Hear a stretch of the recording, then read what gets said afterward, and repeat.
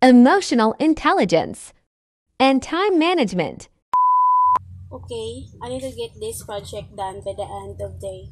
I want to do a job, impress my boss, but I also want to get home on time to see my family. Sounds like you have some competing priorities. How can you manage your time to meet both of these goals? Right, I need to make a plan. Let's see if I work efficiently and take breaks to recharge. I should be get the project done on time and still make it home for dinner with my family. That's a good plan. Do you need any help or resources to make it happen? No, I think I've got it covered. But thanks for offering. I just need to stay focused and avoid any distractions. You got this. You're a hard worker and you know how to manage your time effectively. Just stay on track and you'll be able to meet your goals.